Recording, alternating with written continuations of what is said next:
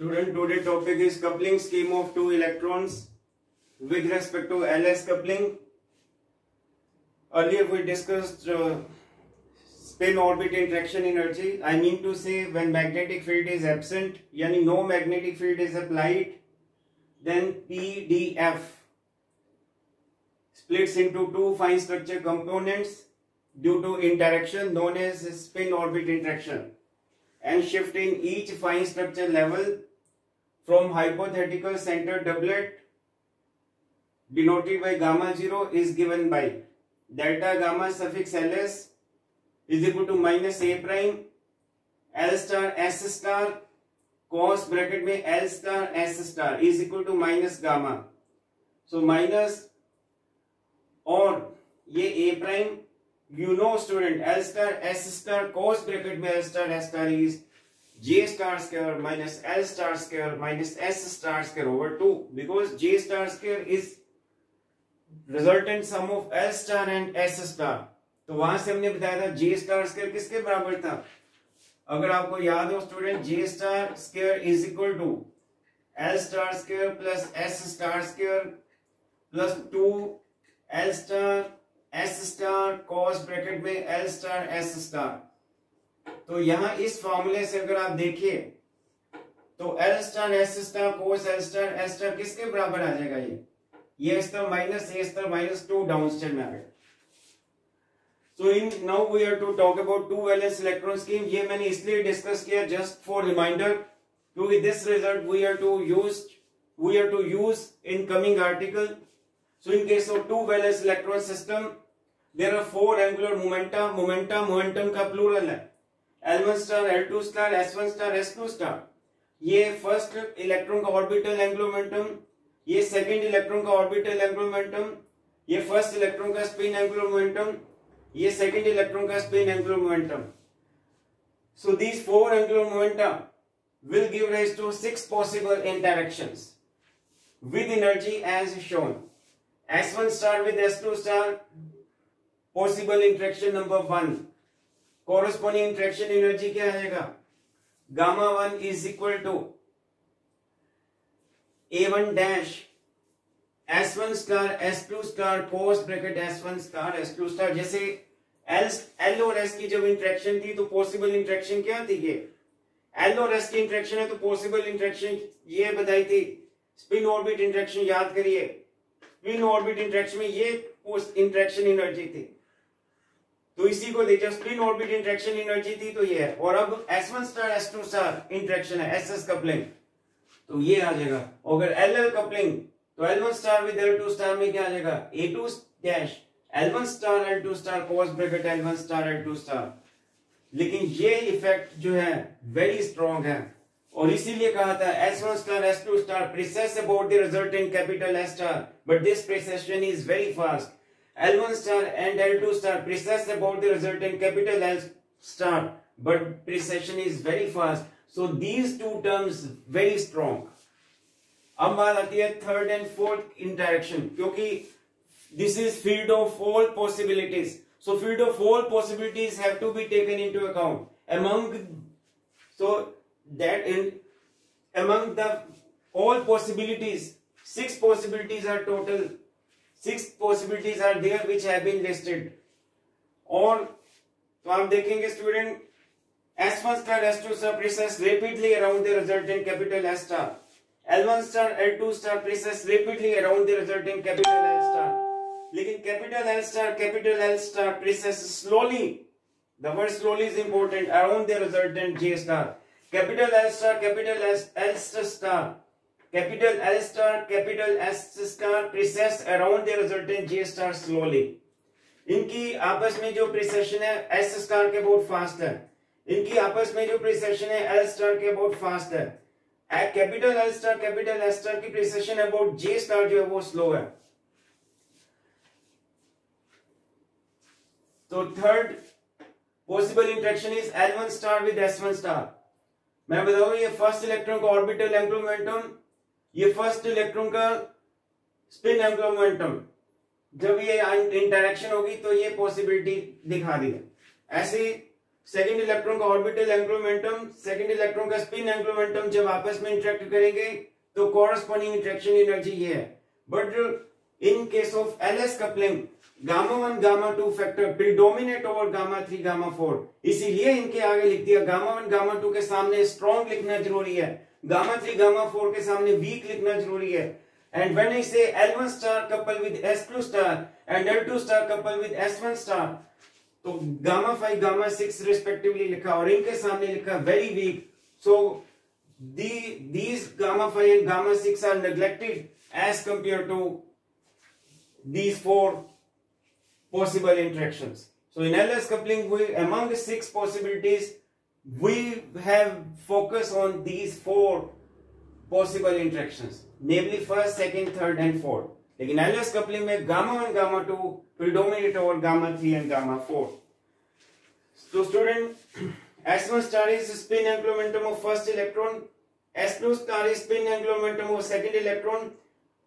जहां दो वेक्टर की टेल जुड़ती है उसको कोइनिशियल पॉइंट कहते हैं. कोइनिशियल पॉइंट के थ्रू जो प्रिंसिपल डायगोनल है वो इन दोनों का रिजल्टेंट होगा. क्योंकि ये पैरेललोग्राम लॉ वेक्टर एडिशन से parallel vector can be shifted.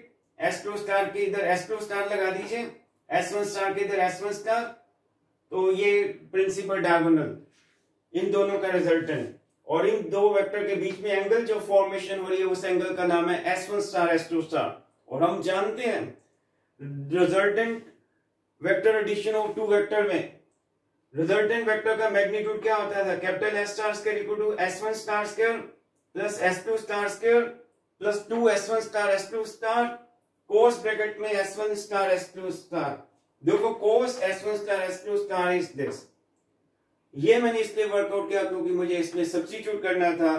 So gamma 1 किसके बराबर आएगा, A1 डैश और S1 स्टार S2 स्टार साथ में कोस ब्रैकेट में S1 स्टार S2 स्टार, और कोस की वैल्यू ये है.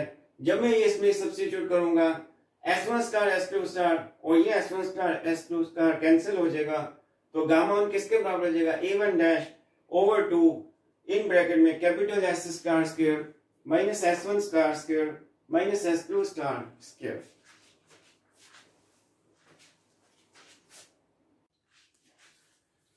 तो student LS coupling, we were discussing LS coupling. This is orbital angular momentum of first electron, this is of second electron, and capital L star is resultant of these two orbital angular momentum. Parallel vector can be shifted, parallel vector can be slided, and इस triangle में आप देखिए angle की जो formation है वो है L1 star. क्योंकि ये कैपिटल L स्टार है, ये L1 स्टार, तो ये एंगल कितना बना, L1 star capital L star. ठीक इसी तरीके से ये L2 स्टार है, ये कैपिटल L स्टार, इन दोनों के बीच में कितना एंगल बना, L2 star capital L star. और मैं स्टूडेंट क्लियर कर दूं, कैपिटल L स्टार को बनाने वाले कौन है, L1 star L2 star. This is parallelogram law vector addition. So capital L star is the resultant of L1 star L2 star, and we know very well resultant capital L star square किसके बराबर आ जाएगा, L1 star square plus L2 star square plus 2 L1 star L2 star cos of L1 star L2 star. क्योंकि ये angle जो है, ये total angle, this total angle is L1 star L2 star. Therefore L1 star L2 star cos of L1 star L2 star किसके बराबर आ जाएगा, ये उस तरफ माइनस, उस तरफ जाके माइनस, डाउनस्ट्रीम में 2. और when I talked about serial number 2, जो टेबल हमने बताया था पॉसिबल इंटरेक्शंस का, तो उसमें सेकंड सीरियल नंबर के कॉरेस्पॉन्डिंग यानी L1 स्टार जब इंटरेक्ट करता था L2 स्टार के साथ तो कॉरेस्पॉन्डिंग इंटरेक्शन एनर्जी ये थी. इसमें ये वाली वैल्यू सब्स्टिट्यूट कर दीजिए. Now total weak interaction energy, क्योंकि gamma 3 gamma 4 is weak as compared to gamma 1 gamma 2, इसलिए गामा 3 गामा 4 को इकट्ठा हम टोटल निकालेंगे. गामा 1 गामा 2 तो स्ट्रॉन्ग है, वो तो अलग अलग निकालेंगे. Gamma 1 is worked out separately, gamma 2 is worked out separately. Why? Because they are strong. But gamma 3 gamma 4 are weak, so they will be combined joined together. So total weak interaction energy is how much? Gamma 3 plus gamma 4. Gamma 3 के corresponding ये interaction energy थी, gamma 4 के corresponding ये interaction energy थी, अगर वो आप table देखें, और गामा 5 गामा 6 तो वेरी वीक थे, neglected. And now students, this line is very important since angle between L1 star and S1 star, angle between L2 star and S2 star is continuously changing. Hence we shall consider average value of cos L1 star S1 star and average value of cos L2 star S2 star. So cos of L1 star S1 star suffix time average is equal to cos L1 star S1 star, ऊपर हमने बार लगा दिया, यानी इसको, इस बार का मतलब average. Average कैसे निकालते हैं? कैपिटल एल स्टार का प्रोजेक्शन L1 स्टार पे, कैपिटल एल स्टार का प्रोजेक्शन कैपिटल एल स्टार पे, S1 स्टार का प्रोजेक्शन कैपिटल एल स्टार पे, जहां से खत्म वहां से शुरू, जहां से खत्म वहां से शुरू. So it is average is done by taking projection of L1 star on capital L star, then capital L star on capital S star, and finally capital S star on S1 star. ठीक इसी तरीके से cos L2 star S2 star suffix time average, यानी ऊपर बार डाल दिया तो कैसे वही आएगा. It is average is done by taking projection of L2 star on capital L star, by taking projection of capital L star on capital S star, by taking projection of capital S star on S2 star. Therefore gamma 3 plus gamma 4 is equal to, because angle between these two continuously changing, angle between these two continuously changing, so in this expression gamma 3 plus gamma 4, replacement of cos L1 star S1 star is done by taking average. Replacement of cos L2 star S2 star is done by taking average. Average का तो ऊपर हम बार डाल देंगे, और उसके बाद हम ये जो बार है एवरेज है, ये इसकी इन प्लेस ऑफ दिस कितनी वैल्यूज आएंगी? 3. दिस इसकी जगह की कितनी वैल्यू आएंगी? 3 वैल्यू आएंगे. cos L2 star capital L star, cos capital L star capital L star, cos capital L star S2 star. This is what I have done. So gamma 3 plus gamma 4 is A3 dash L1 star S1 star. उसके बाद ये average value ये plus A4 dash L2 star S2 star. उसके बाद ये time average of cos L2 star S2 star which is this. अब मेरे को ये तीनों वैल्यूज निकालनी है. That will be done by taking help of cosine law. Cosine law के लिए देखिए, ये कोसाइन लॉ के लिए ये मैं डालू, ये तो मैंने आपको समझाने के लिए किया था. Let me rub it.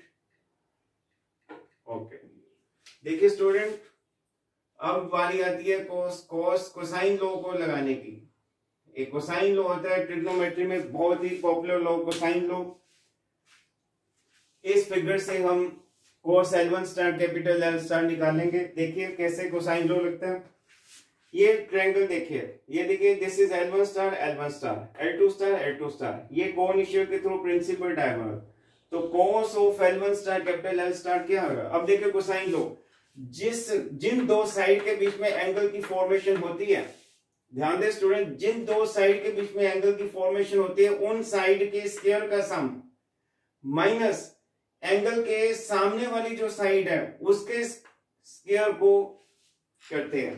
दोबारा देखिए, जिन दो साइड के बीच में एंगल बनता है उनके स्क्वायर का सम माइनस एंगल के सामने वाली साइड उसका square divided by 2 time product of those two side between which angle is said to be form. मैंने देखा था cos L1 star capital L star, ये देखिए ये एंगल बना है इसके बीच में उसके बीच में, किसके बीच में एंगल बन रहा है student? L1 star capital L star. तो इन साइड के स्क्वायर का सम माइनस एंगल के सामने वाली साइड का स्क्वायर, वो कौन सी है? L2 star square, divided by 2 time product of those two side between which this angle is said to be form. This is known as cosine law. इसी प्रकार से cos L2 star capital L star के क्या होगा? ये angle की formation है इन दो के बीच में, तो इस साइड का स्क्वायर प्लस इस साइड का स्क्वायर माइनस एंगल के सामने वाली साइड स्क्वायर यानी L1 star square divided by 2 time product of those two side between which angle is form, यानी L2 star capital L star. इसी प्रकार से ये वाला डायग्राम, ये एसएस कपलिंग में बताया था, ये पहले इलेक्ट्रॉन का स्पिन एंगुलर मोमेंटम, दूसरे इलेक्ट्रॉन का स्पिन एंगुलर मोमेंटम, ये रिजल्टेंट, और ये दो ट्रायंगल बन रही है, this is one triangle, this is second triangle, और ये एंगल बना है S1 star capital S star. तो फिर कोस लो जैसे लगाया था, इन दो साइड के बीच में एंगल बन रहा है, क्या है, इन दो साइड के स्क्वायर का सम माइनस एंगल के सामने वाली साइड का square divided by 2 time product of those two sides between which angle is form. इसी प्रकार से इस ट्रायंगल को देखिए student, S2 star capital S star, इस साइड का स्क्वायर प्लस इस साइड का स्क्वायर माइनस एंगल के सामने वाली साइड का square divided by 2 time product of those two side between which angle is form. तो दिस चार मैंने 4 time I have applied cosine law, 2 time here 2 time there. तो इन वैल्यूज को यहां पे रखेंगे, this value substituted here, this value substituted here, this value substituted here, this value is substituted here. So incorporating all set of these values in equation number 1.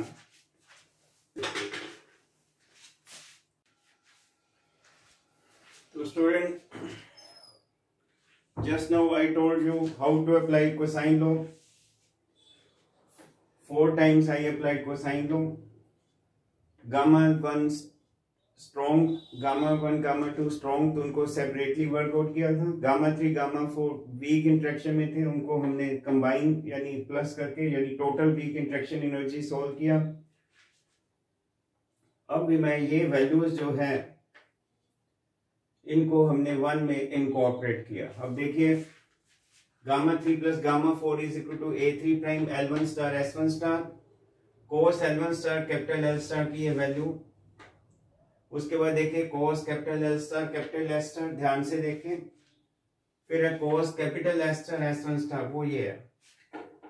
कहने का मतलब ये value यहाँ पे आ गई, फिर ये वैल्यू उठ के यहाँ पे आ जाएगी, फिर उसके बाद है plus A4 dash plus A4 dash L2 star S2 star कोस L2 star capital L star की वैल्यू, ये वैल्यू जो है यहां पे डाल दी देखो। उसके बाद क्या कोस capital L star capital S star, फिर उसके बाद हमें चाहिए कोस capital S star S2 star, वो यहां पे वैल्यू है।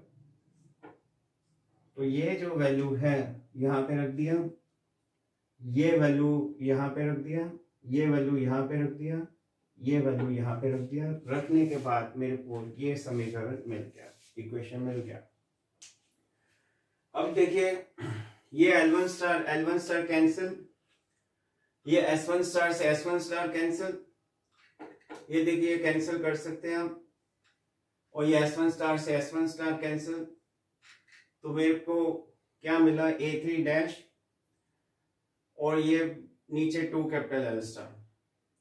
इसी तरीके से यहाँ S1 स्टार गायब हो गया, नीचे 2 कैपिटल S स्टार, ये बरकरार, प्लस A4 डैश। अब देखिए plus A4 dash, L2 star से L2 star cancel, S2 star से S2 स्टार कैंसिल। ध्यान रहे स्केलर को स्केलर से कैंसिल करते हैं, मैग्नीट्यूड में बात कर रहा हूं। और ऊपर ये चीज, नीचे ये कैंसिल हो गया, क्या बच गया, पीछे क्या बचा, 2 कैपिटल L स्टार। इसी तरीके से ये कैंसिल, पीछे क्या बचा, 2 कैपिटल S स्टार कोस capital L star capital S star मैंने यहाँ पे लिखा हुआ है। ऐसे ये कोस capital L star capital S star लिखा हुआ है, ये दोनों चीजें इकट्ठी लिख दी। जगल करना है, चीजों को आगे पीछे करना। Therefore अब जो है,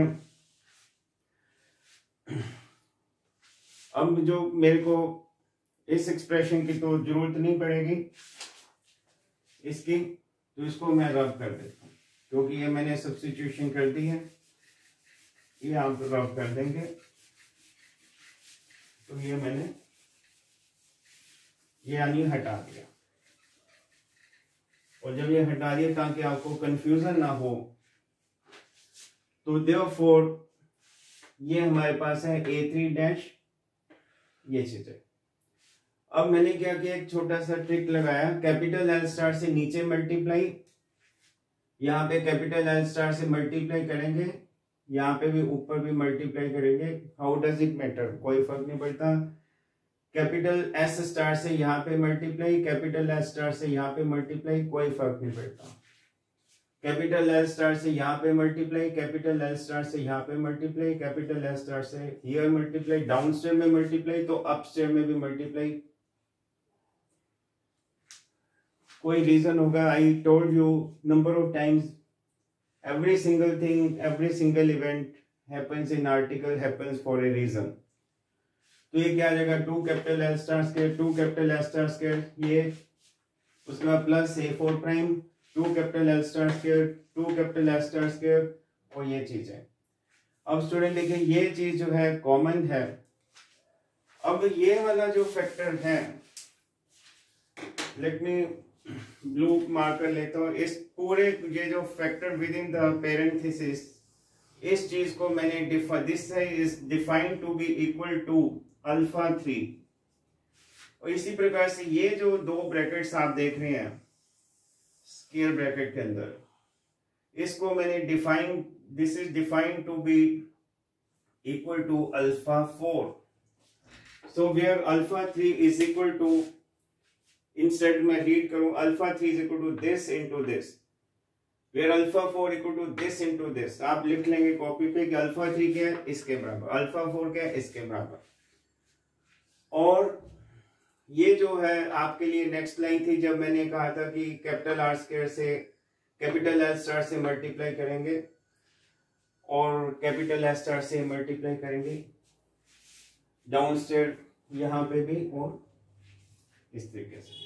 और ये अल्फा 3 हो गया, ये अल्फा 4 हो गया, तो A3 dash alpha 3 into this, A4 dash alpha 4 into this, ये एल स्टार कोस एल स्टार दोनों जगह वो मैंने कॉमन ले लिया, और A3 dash alpha 3 plus A4 dash alpha 4 into this, and और उसके बाद ये जो चीज है factor with in the brackets, this is defined to be equal to से capital A, where capital A is equal to A3 dash alpha 3 plus A4 dash alpha 4।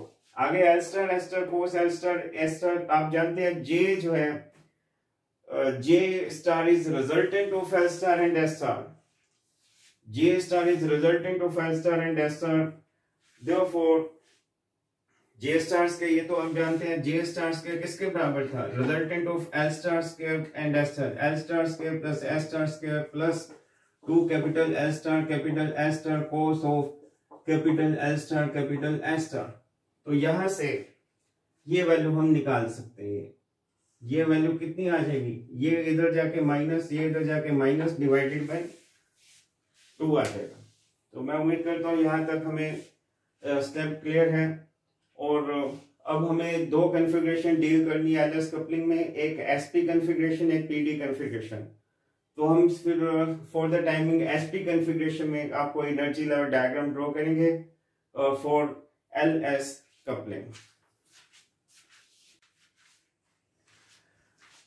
Student LS coupling discussion is continued, article थोड़ा lengthy है क्योंकि interaction energy को derive करना है। To cut down the story short, I shall like to tell spin-orbit interaction is magnetic in character, while orbit-orbit interaction as well as spin-spin interactions are due to electrostatic effects.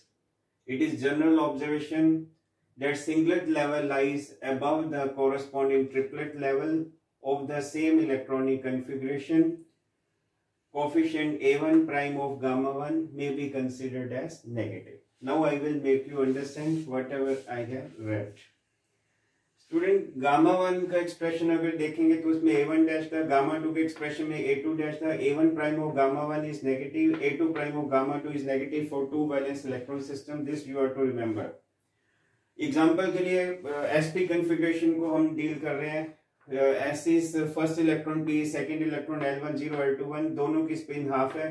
और कल भी बताया था capital S की जो value है previous video में, capital S की वैल्यू क्या थी, S1 प्लस S2 से S1 minus S2, half plus half से हाफ माइनस हाफ, यानी 1 0 0 है तो सिंगलेट, क्योंकि मल्टीप्लिसिटी का फॉर्मूला 2s प्लस 1, और जीरो है तो सिंगलेट, एस की value zero mean singlet, S की value one mean triplet. Y? Because S is one, तो multiplicity is 2s plus one, 2 into 1 plus 1 is 3। Gamma one का formula था ये अभी बताया था, S capital S star square is S into S plus one, S one star square आपके पास, S to star square you know. Capital S की value zero अभी ले रहे हैं और स्पिन तो हाफ हाफ है, तो ये इसमें सब्स्टिट्यूट करेंगे तो आप देखेंगे माइनस 3a1 डैश और 4 आ गया। अब देखिए कैपिटल एस इक्वल टू 1, क्योंकि एस की वैल्यू जीरो और 1 दोनों को डील करना है। अब एस कैपिटल एस इज 1, तो गामा 1 का फॉर्मूला तो वही है, लेकिन कैपिटल एस की जगह 1 रखेंगे, 1 into 1 plus 1 2 minus half into half plus 1 minus 3/4 minus half into half plus 1, ये तो a1 डैश और 4।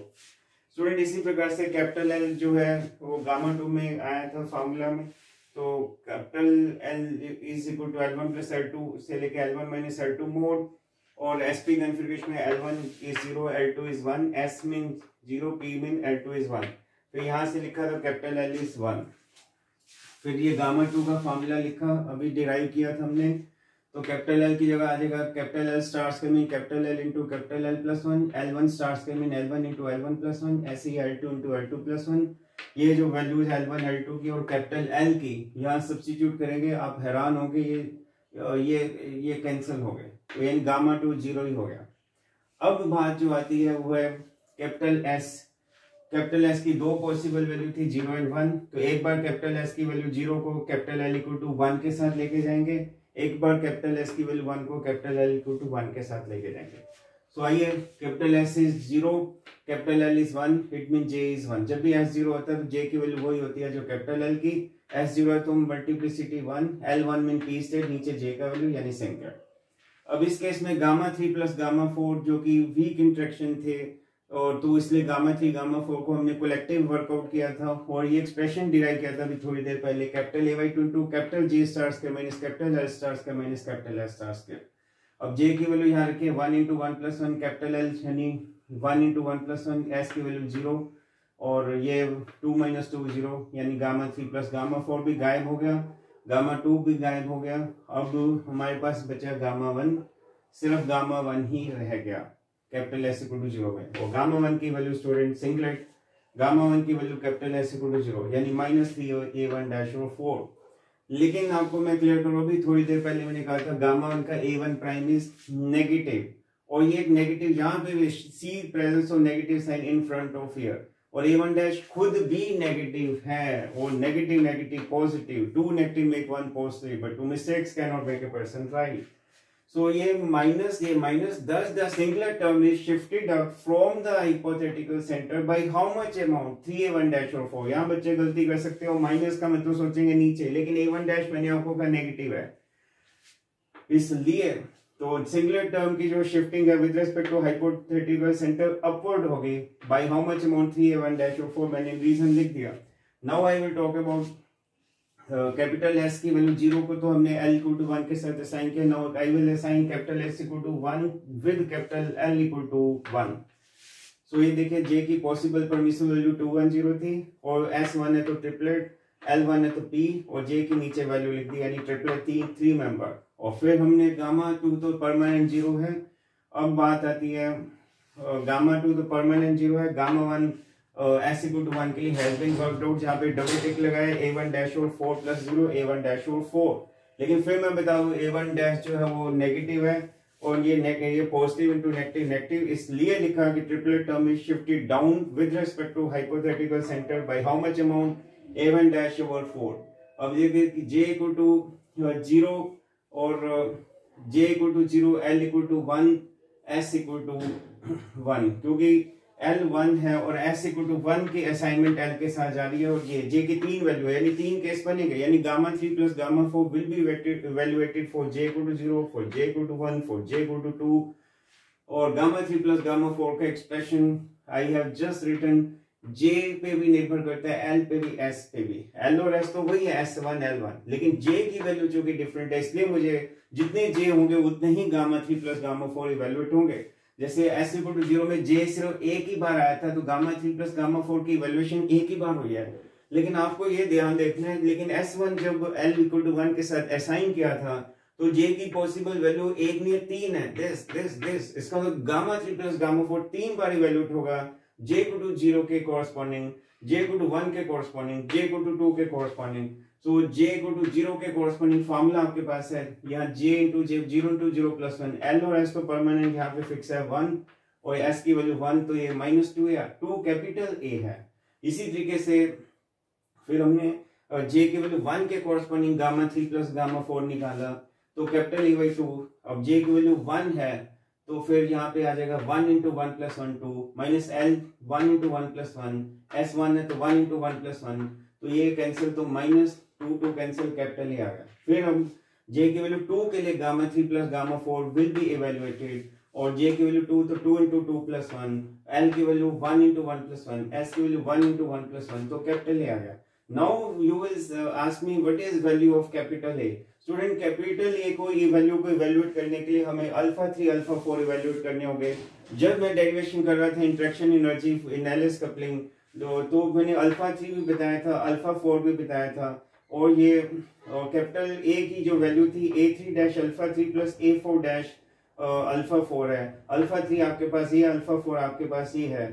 ये वैल्यू अल्फा 3 अल्फा 4 की इवेल्युएट हो जाएंगी क्योंकि हम एसपी कॉन्फ़िगरेशन को डील कर रहे हैं, और एसपी में L1 0 था, पी में L2 1 था, और स्पिन दोनों की हाफ हाफ थी।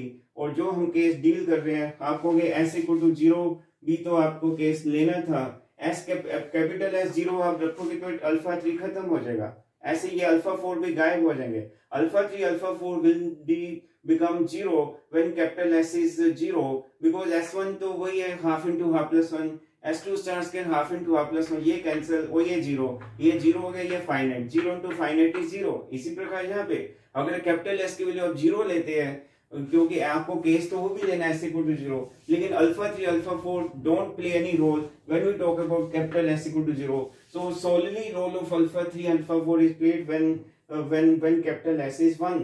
और ये जब सारी पॉसिबल वैल्यू यहाँ पे आप सब्स्टिट्यूट करेंगे तो मेरे पास अल्फा 3 भी आ जाएगा, अल्फा 4 भी आ जाएगा, और उससे मेरे पास कैपिटल ए आ जाएगा।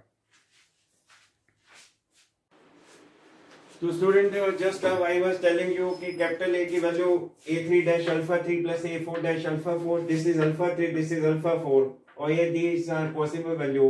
कैपिटल एस की वैल्यू 1 हो तो अल्फा 3 कितना होगा, अल्फा 4 कितना होगा, ये सभी वैल्यूज को यहाँ पे रखिए।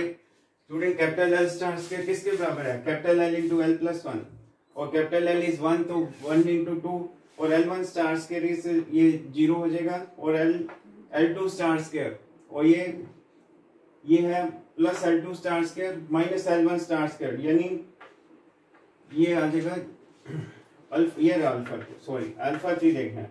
देखिए student capital L star square is 1 into 1 plus 1, L1 star square जो है वो 0 हो गया, L2 स्टार स्क्वायर उसमें देखिए L2 star square is L2 into L2 plus 1 is 1 into 1 plus 1 divided by 2 capital L star square, यानी 1 capital L into capital L plus 1। इसी प्रकार से कैपिटल एल, मतलब ये वैल्यूज आप यहाँ पे सब्स्टिट्यूट करिए, ये वैल्यूज आप यहाँ पे सब्स्टिट्यूट करिए, ये तो अल्फा 3 तो गायब हो जाएगा, और ये अल्फा 4 की हो जाएगा। I think you are smart enough to do this school algebra. तो कैपिटल ए की जो वैल्यू है, वो कैपिटल ए की वैल्यू है A3 dash alpha 3 plus A4 dash alpha 4। I just told you alpha 3 तो ये तो टर्म सर्वाइव नहीं की, तो A4 डैश अल्फा 4, और तो A4 dash alpha 4 is half, तो A4 डैश और 2 आ जाएगा एसपी कॉन्फ़िगरेशन के लिए। और अब मुझे ये जो है ये energy level diagram SP configuration में बताना था। अभी तक मैंने इसको इसलिए इरेज नहीं किया ताकि मैं आपको समझा पाऊं। ये सिंगलेट में मैंने सिंगल टिक किया, और ये ट्रिपलेट के लिए है। गामा 1 सिंगलेट में था -3A1 डैश ओवर 4, और ये कहा था A1 dash negative negative negative positive, इसलिए ये singlet term is shifted up with respect to ये हाइपोथेटिकल सेंटर गामा 0 से सिंगलेट ऊपर को शिफ्ट होगा इतनी अमाउंट से, यानी अमाउंट कितनी है 3A1 डैश ओवर 4। और इसी तरीके से और जो ट्रिपलेट वाला जो मैंने ब्लू कलर वाली लाइन दिखाई है, ये ट्रिपलेट है स्टूडेंट। ये ट्रिपलेट का जो है आप देखेंगे, ट्रिपलेट का ये हाइपोथेटिकल सेंटर ट्रिपलेट इस हाइपोथेटिकल सेंटर के विद रिस्पेक्ट टू कितना नीचे गया, A1 डैश और 4।